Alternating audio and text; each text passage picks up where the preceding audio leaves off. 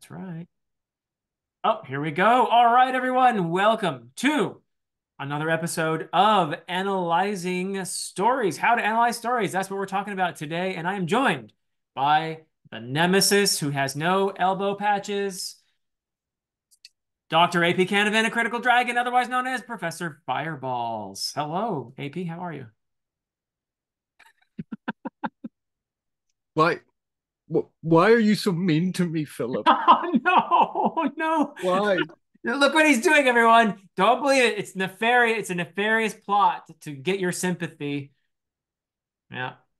I see The through you. number, I'm going to say, the number of times you have done evil plans, you have laughed evilly about all of these things, and then still to this day, point the finger at me, the innocent victim in all of this,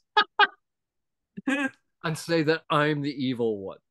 You despicable, dastardly, Yeah. and other words beginning with D Yeah. person.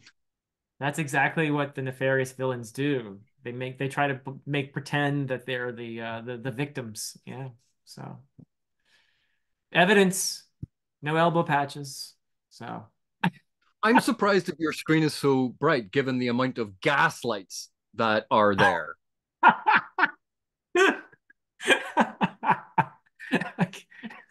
Well, everyone, we are here to talk about what are we talking about? Oh, setting. Setting. Yes, we're talking about setting. Last time we talked about character. That video was on a critical dragon. Be sure to check that out. I think it was a really fun and hopefully insightful discussion. We are trading back and forth with these videos, so make sure you catch all the good ones over at a critical dragon. And you should subscribe to his channel, I guess, while you're there, even though he's my nemesis. He has some good stuff. He has some interesting content, especially the videos where I'm there too. But, you know. You condescending.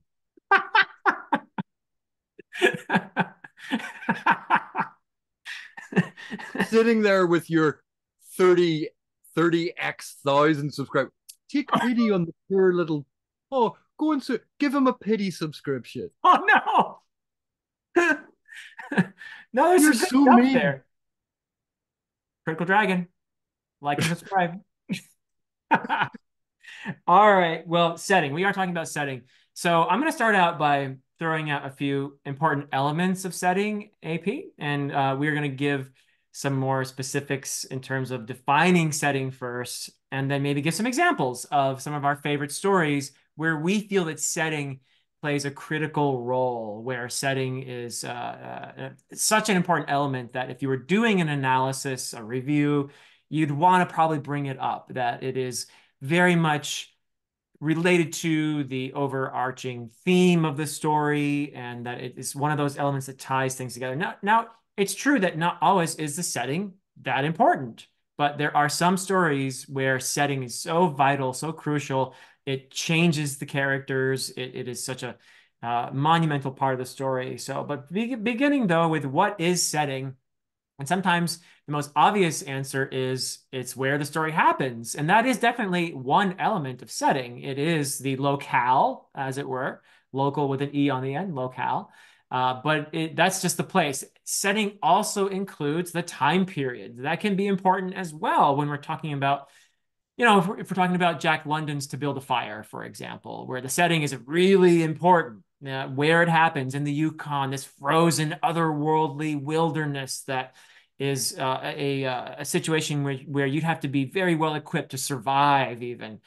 But it's also the time period that's important. It's in the late 1890s. What was happening up there in the late 1890s? The gold rush. Why is that important? Well, it might tell you a little bit about the character's motivations for being there in the first place. So knowing the time period can also be important. Or in the case of many fantasies, the time period that the story is based on can be informative as well sometimes. Oh, I love Uh, that.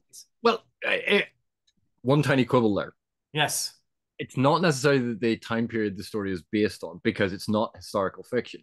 Mhm. The time period that the fantasy is evoking Or is and inspired by. Yes. Okay. That's a better inspired way by. to put it. Better way to put it. And Yes. that can do with levels of technology. It can Yeah. do with. So I agree with your point. It's just Yeah. when we say things like based on, people go, oh, well, that's not what happened in this particular time period in our history. And you go, yeah, and that's a different planet. It's a Yeah. secondary world. It's not our history.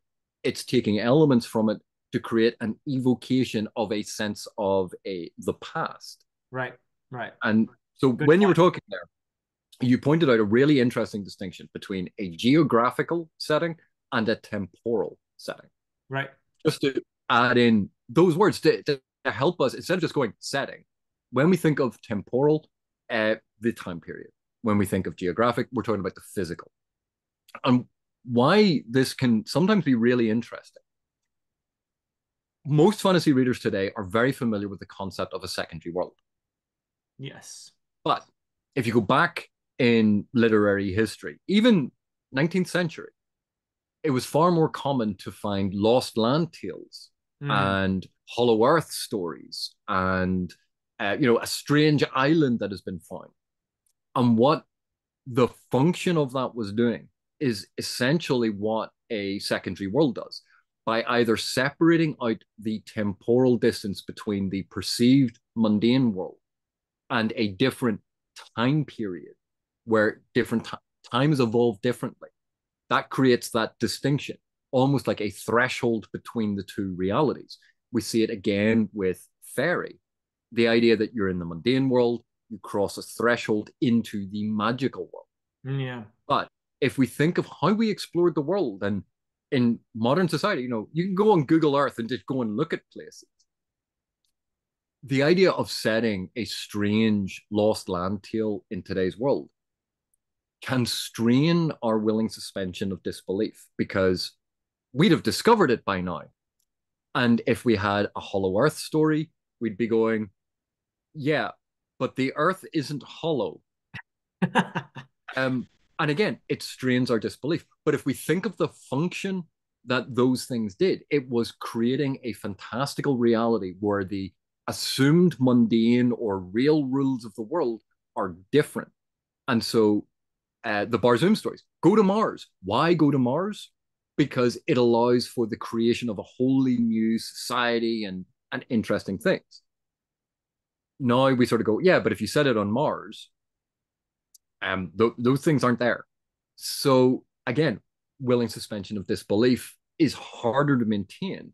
But if we say, oh, it's a completely different world, it gives us that excuse. And that's one of the things that setting does, which can be absolutely fascinating because it addresses the reader response in this form of willing suspension of disbelief and the ability to set aside our preconceptions about what this world is, our history, our norms, Mm. to engage with this fictional setting where those norms cannot necessarily be assumed.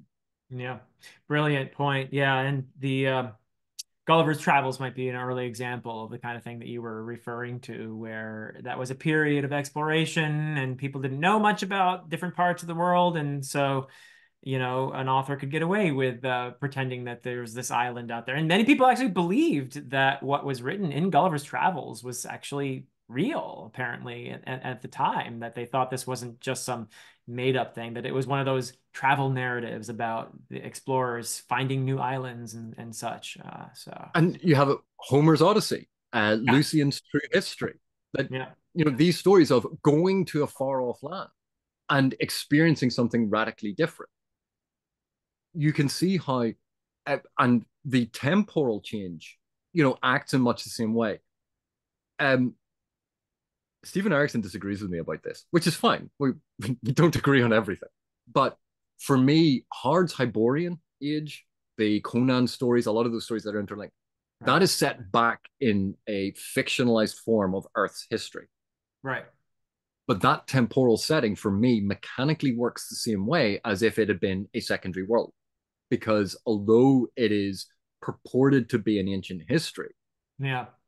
the distance between where we are now reading it and the societal and civilized and base norms, cultural norms that are explored in the text, that distinction between those two things allows us to think of it as a separate reality. Mm. And therefore, the suspension disbelief in that fictive reality, that's that's where I come from on that. And I think I don't want to put words in Erickson's Oh, mouth, but let's I do it. think, He's not even here. Let's do it. but he likes, I think he thinks of it as a continuity of Earth's history, a way of Uh-huh. exploring how we evolved. So he sees it as deeply connected as an explanation of how we ended up where we are. And again, different approaches to reading it and understanding the thing in front of us. It's not that there's one way of doing this, that this Yeah. is the one way that you must do it. It's all about finding ways to conceptualize and understand the thing. And for me, understanding that separation, be it through time or through space, Hmm. is really, really useful in understanding the function of the setting. I suppose it's even possible that an author, I was just talking about Gulliver's Travels, you could apply the same to the Conan stories, really, and say that during one period of time, say close to the time when the work was written, the understanding was that it was more quote unquote real world. Whereas as time goes by and we recognize that it's so, fictionalized, that we can conceive of it as a secondary world rather. But and, you can take the same story and look at it through different lenses, I guess, depending on where you're standing from. And But one of the really weird things about Gulliver's Travels, it was initially an adult satire. yes, yes. And And somehow it's now a children's book. so many people think of it as a children's book. And you're like, No, not really. You know what Gulliver makes those gloves out of? Uh, um, and his uh, shoes? Yeah. Yeah, we don't want to get into that. But let's just gloss over that. yeah. So anyway, one other element to setting. So we talked about place, we talked about time a bit, and we're going to give more examples. But another really important element of setting, when you're trying to grasp it, when you're trying to analyze it, I would say is atmosphere, which is the least, okay, time, that's easy. We can identify the time or the period from real world history that it was inspired by or something of that nature. Um, or we can identify the place. That's usually not that difficult. But atmosphere, it's an important element of setting, and it is something that is very often a big part of story. In many of the stories that I love, for example, the Dark Tower series, the atmosphere is really important. In many of Ian Esselmont's books, you talked about Blood and Bone in our previous discussion. Great example of where it's the atmosphere. And one of the things that I think Esselmont is brilliant at, one of the best writers out there, is in terms of establishing atmosphere. That's an element of setting. So what do you want to say about atmosphere, AP, as an important part of setting? And atmosphere is interesting because there's clearly a very significant overlap with style. Yeah. And then we're getting into a very nebulous discussion. But if we think about um, someone staying in a stately home, so the old English countryside, and you have this beautiful stately home. You go, right, so there's the setting. But there's a significant difference in a gothic ghost story where that stately home feels haunted and Mm. dark and frightening and sinister, or a restoration romance like Jane Austen, where it's full of lights and they go dancing and they play cards. The the physical setting and even the time period could be identical, but the atmosphere changes Mm. that place radically in how we perceive it, how we react to it. And that can impact character action. So we can see that the atmosphere generated is an additional element that adds to our interpretation of setting. If um, someone is in the desert and they've been crawling through the desert and they are dying of thirst and they come to this oasis that has a puddle of muddy water in it, they feel that this is a boon, a relief. This is going to save their life. And they'll dip their head into the muddy water and they'll drink it down, even though it's like gross and disgusting. But to them, it's not. Take the same thing of where someone has been magically transported, that they were in a lush forest and frolicking around, having a great time, and they're dumped into that same oasis. The Mm. character perception of it is going to be radically, they're like, why am I in this barren land? Even though they are now standing in the middle of what the other character thought was fertile and life-saving. They're seeing it as deserted, all because of how they feel about the location. And that feeling, that is part of what atmosphere is. There's the atmosphere evoked by the author, but there's also the perception of the thing by the reader. Yeah, brilliant. So let's talk about some stories where setting is vital, where it's crucial. I mentioned Jack London's story To Build a Fire a moment ago. An equivalent for me in fantasy would be the wall in A Song of Ice and Fire, where that wall, that entity, which could not actually exist in our world as we know it, but nevertheless, it's such a evocative uh, and not just in terms of its physicality, but also its symbolism and the separation between these peoples, and also the magic that is somehow imbued in it. What an effective, really wonderfully realized setting. And it plays a huge role in the narrative, doesn't it? I think that's a great example of a story. Or another one might be totally different setting. Oh, I didn't mean to do that. Totally different setting, but and you can see how important setting can be in a story like Dune, for example, Arrakis. I mean, a big part for me of the appeal of the story of Dune is what Frank Herbert realizes with this desert planet and how he brings out so many important themes by making that setting what it is, how he creates the idea of scarcity when it comes to water, but also the analogy between spice and oil in our world, right? It's a really effective use of a setting in order to forward so many elements of story, and even the character arcs are so intricately tied into that setting in that case, in the case of Dune, in the case of the wall in A Song of Ice and Fire. And one of the things that Herbert's Dune did so effectively was how the setting actually shapes and influences culture and Mm, society and mm, character, and how behaviors and beliefs can be shaped by the landscape that they inhabit. Because when we think of the Fremen and their attitude to water, their attitude to their dead, because of how precious water is in that environment, how they treat their dead is radically different to what we would think of as a normal approach to it.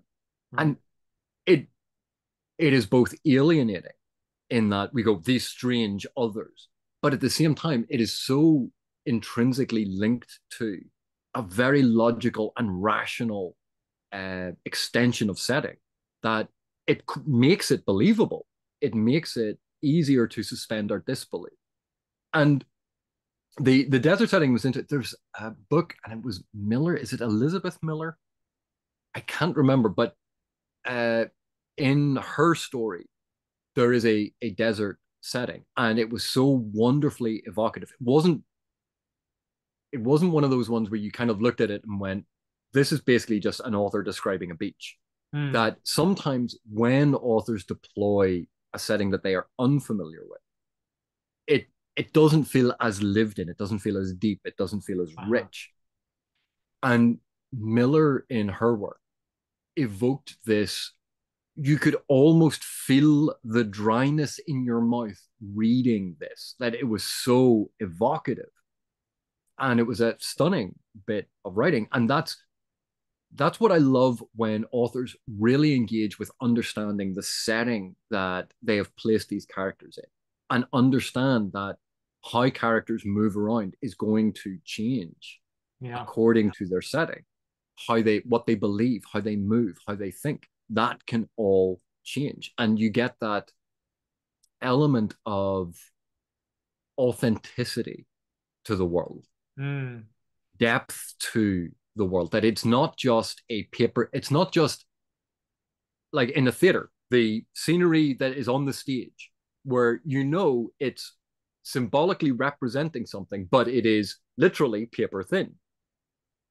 Authors who understand the depth of their setting, and that doesn't mean they have to go into like a lot of detail. It can still be incredibly evocative if they create that illusion of three dimensionality, yeah. of that illusion of depth. And that can be a really wonderful thing. It's not just, here's this really cool thing. You go, right, well, that really cool thing has been happening for hundreds of thousands of years. Why have none of the characters ever adapted? Why is the civilization never adapted? Why is this not part? It's just a surface level sketch. Mm. And it feels very much like the background scenery on a stage rather than a world that feels lived in. And that can be a really interesting distinction between different, particularly even with secondary worlds. But just because something is that sort of thin veneer doesn't necessarily make it bad. It Right. depends on the type of narrative, it depends on what the author is trying to evoke. And just because it isn't incredibly deep and evocative doesn't necessarily mean that it's not fulfilling its function. Mm. Because again, setting is part of the functionality of narrative. Exactly. Exactly right. You can even have an author who will use a very similar or even identical setting, but depending on the way the author characterizes that setting, it can perform a different function. For example, J.R.R. Tolkien in The Hobbit gives us Mirkwood, a forest that is dark and threatening, and the characters feel very small and vulnerable, and they feel separate from nature there, where nature is a threat that is outside of them. And it is a place where your survival is in question. Lothlorien in Lord of the Rings, also a forest, also with some very vast powers within it, but it's a very different vibe going on in Lothlorien as opposed to Mirkwood. And that's a different use of that setting in that case, isn't there? Where it's more ethereal and beautiful, and Tolkien is trying to evoke the sorrow of the elves who are fading from Middle Earth, and the depth and the richness of their history, and all of that is wrapped up in that. I find it really fascinating how that same author can portray a similar setting, but depending on how you can see what they're trying to do with that setting. There's a different narrative function, isn't there? And it ties back into what you were saying about atmosphere. The atmosphere of Lothlorien is radically different to the atmosphere of Mirkwood. But even like when the hobbits meet Bombadil, Mm. Bombadil's glade and with Goldberry, like all of that, we see it's the same place. Moments ago, they were it felt oppressive and scary, and Old then Man Bombadil Willow. comes along Yeah. with his singing. Hey, no Bombadil hate around here now. But he comes on, and suddenly the atmosphere shifts. Because the atmosphere shifts, the setting changes. Mm. And that is one of those wonderful things where you notice that transitionary moment where the same physical location, because of something else happening, that it suddenly feels different. And that it's wonderful. But I was thinking that sometimes setting can have a very different effect on it. If you think of Neil Gaiman's American Gods, Ah, and that traveling round small town, like a lot of it was in the Midwest, yeah, but small town Wisconsin. America. Yeah. Could you transpose that to England? Well, the whole concept, like the road trip, is so American, I feel it's so tied to Americana, baseball, apple pie, road trip, all that. Yeah. And the myth of America, Yes. and Yes. that is at the heart of a lot of what Gaiman is exploring in that. That those folk tales that are evoked and are given life in American Gods, there are very different folk tales in England, but you couldn't simply just transpose it. It would require significant reworking and Yeah.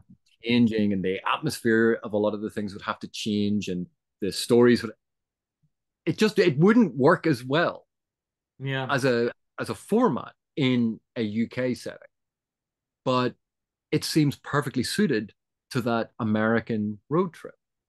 Yeah, and so central to that also is that setting is the whole concept and theme of immigration, and that is not unique to the United States, but it is a big part of American identity. And it is a reason why I think Gaiman is exploring. And you have all those wonderful little interludes, but also the idea of these gods were brought here by people from other places, right? And what did they bring with them? And how did this place change those gods and these people? Really fascinating. And you're absolutely right. Brilliant use of setting to forward some of the themes that Gaiman is exploring in there, which is it's a story about identity, both national identity and individual identity, in a country that is not always easy to figure oneself out in. Oh, I just want to mention, I think the book I was referring to earlier is Karen Miller's Empress. I Okay, think. okay, cool. Yeah, I may have to double check that, and I'll send you a message and you can put it in a comment. But I think it was Karen Miller's Empress. okay. All But right. my memory is shockingly bad sometimes. You know why? Because you just have so many stories that are crammed in there that there's no way to keep them all filed away exactly, right? So, yeah. So, But we were going to talk about sort of setting as related to world building. yes, let's segue to that now. What's the difference, AP, between setting and world building? How do you go about defining world building? No, I admit how I think about it is how I think about it. But world building to me is the evocation of setting in the mind of the reader. So Mm, if you've chosen London as the setting and you have your characters moving around doing things, and the hansom cab goes by, the sort of the classical black taxi of London goes by, that evokes London. It's symbolic of London. It is tied to London. That's a little detail about the world. You have built out that world to make it like London. mm, If you transposed it to New York, you wouldn't have the black taxi go by. You would have the yellow taxi go by. And that suddenly is more evocative of New York, even if you haven't really been both big urban centers, both big uh, buildings and lots of people walking around. Like a lot of what's being discussed. They both have underground systems and the subway. There's so much that would link the two. But in using a detail like the taxi, that suddenly is evocative of a very distinct place. It has built out the world. And that is because I know a lot of people, when they think of world building, they think, well, first I'm going to create a planet and then I'm going to and they think of it as that activity before the narrative right. of creating things. And certainly, like that is an aspect of world building.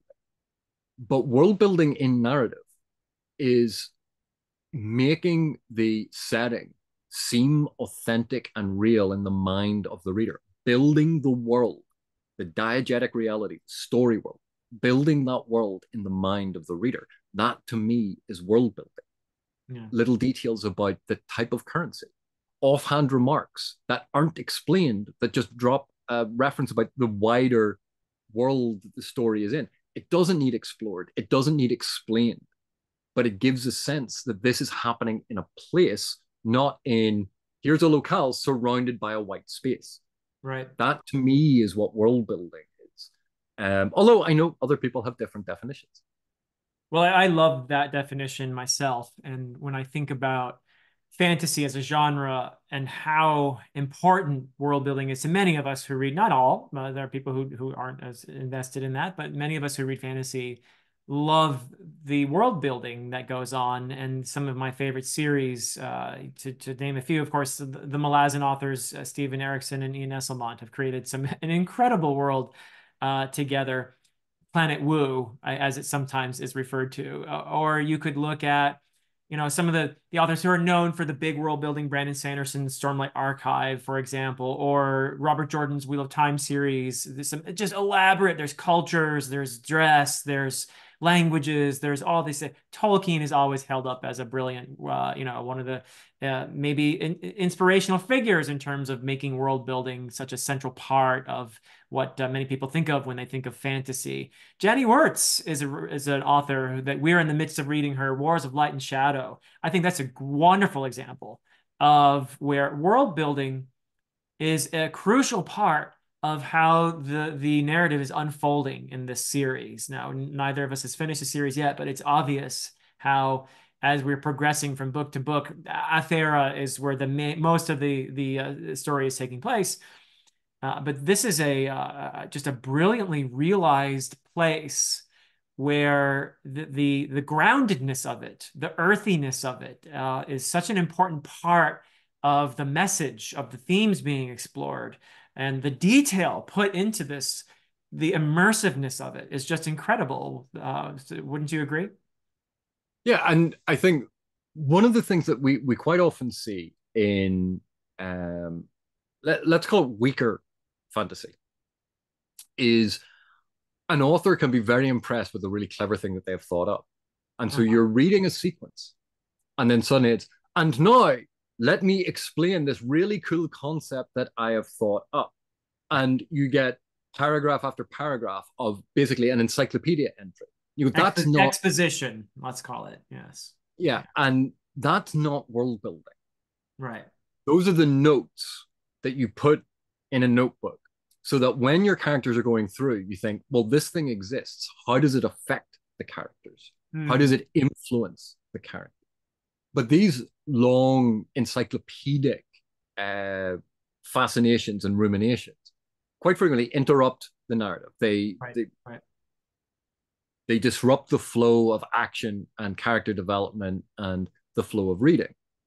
And for a lot of us, like why a lot of us bought like the beast Tolkien's Beastry and the Encyclopedia of Yeah. the Song of Ice and Fire. The We're Atlas of Middle fascinated Earth. by Yeah. Yeah. we're fascinated by these details, Yeah. and that's great.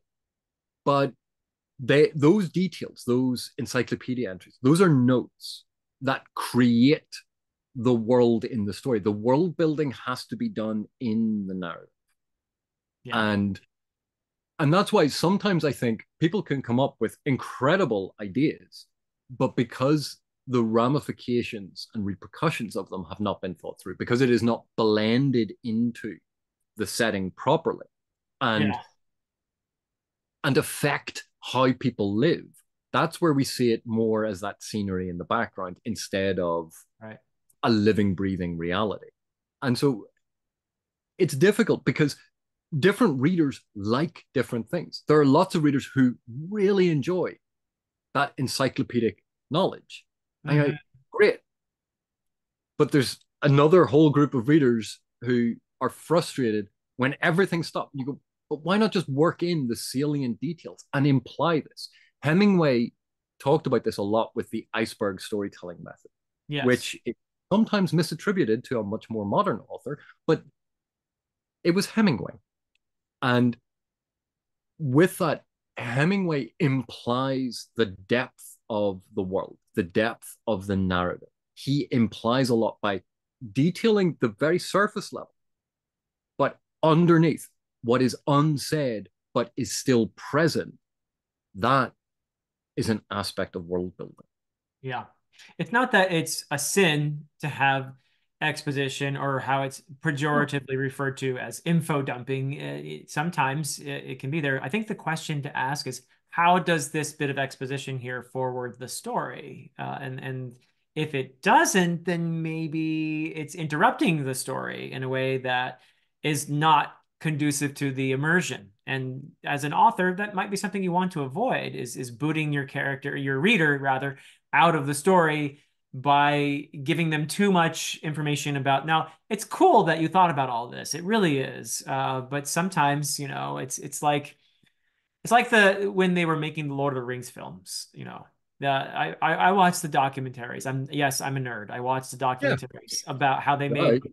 There are things that they had built on that set that we never ever see as viewers of the film. They just wanted to add that stuff to give the actors the feeling that they were in this place, that immersion.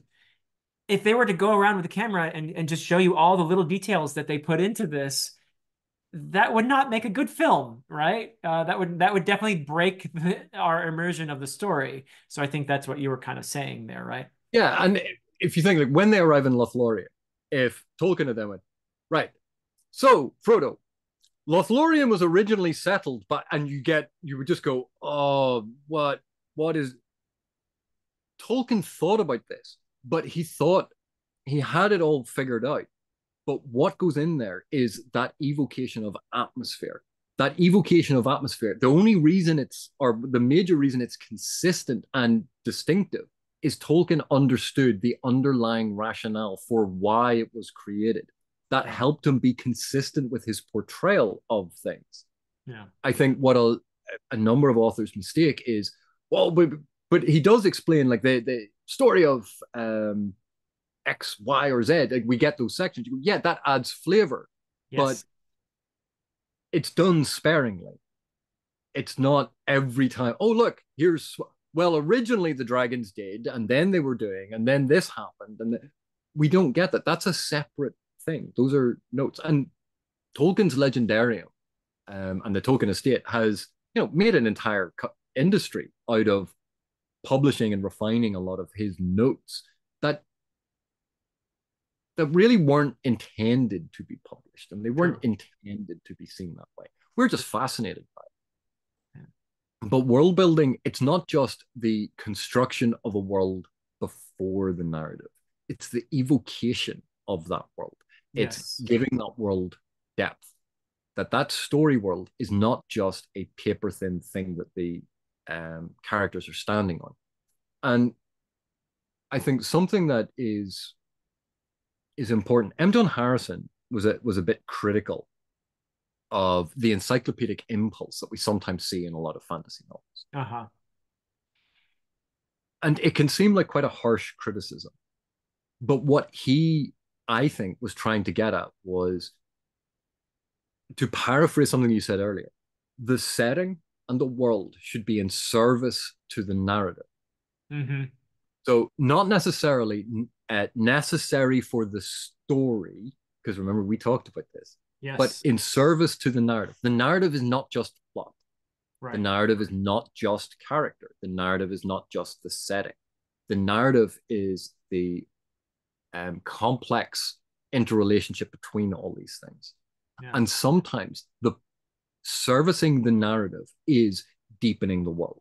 Sometimes it is creating a sense of atmosphere. Mm-hmm. Sometimes it is about. So we see that when we say service to the narrative, we're not talking about, oh, it moves the plot forward. Right. Right. No, You're it like, could be the no, themes. Yeah. it could be thematic, it could be character based. Right. There are different elements. And again, applying a reductive or simplistic, oh, well, service to the narrative means it must move the story forward. Mm-hmm. Like that is potentially overly reductive. Right. But, even earlier, I said sometimes these interjections of bold exposition explaining an aspect of the world feels more like an interruption to show off, I've thought about this thing, isn't it cool? Rather than thinking about the scene and what is necessary for the scene and evoking the salient details in some way. For instance, someone picking up, you're buying something in a market and then looking at the coin and go, hang on a sec, what's this triangular thing? Oh, that's a flurble dinar from the land of blah blah blah. You're like, yeah, and it's worthless here. Give me a silver sovereign. Right. But it's a little line drop that implies a wider world and implies something about a shopkeeper trying to pass off dud currency, and Right. suddenly it makes the story come alive. It enlivens the narrative. And that's where I think world building really excels, where someone understands the entirety of their story world. They Mm. understand how these things move and interlink to one another and find clever ways to deepen that reality for the reader. That's just beautifully said. And that is, I think, one of the reasons why many of us are attracted to the whole genre of fantasy in the first place is that evocation of a world where we can find ourselves and the immersion that authors can provide us when they do that amazing world building that doesn't just give us a sense of place and time, but gives us an atmosphere that we live in, that we breathe as we're in this story. And that is big part of the beauty and the wonder of these stories is that world building. I think that's something that it's not unique to fantasy, but it is something that fantasy, in some ways, I think has an advantage because it is a genre where the soaring of the imagination is encouraged, where sometimes having a setting that with, let's say, a city in the sky, okay, how are you going to do that? You know, how does that work? And involving the suspension of disbelief, but also as a place to bring your reader and somewhere where they can experience that wonder and beauty and hopefully feel that being there has been a transformative journey for them along with the characters. Yeah, ditto. Okay. All right, I think we've talked about setting and world building pretty well here. I'm pretty satisfied. I know we didn't talk about everything, but please, in the comments, feel free to ask your questions. By the way, we are going to also make a video at the end of this series answering questions. So if you do have questions about any of the videos in this series, including this one, please feel free to leave them, and we intend to address your questions in a kind of it's not an appendix video necessarily, but we'll just make it A part of, liver? A kidney? I guess, one of those organs. Well, it's going to be an awful video.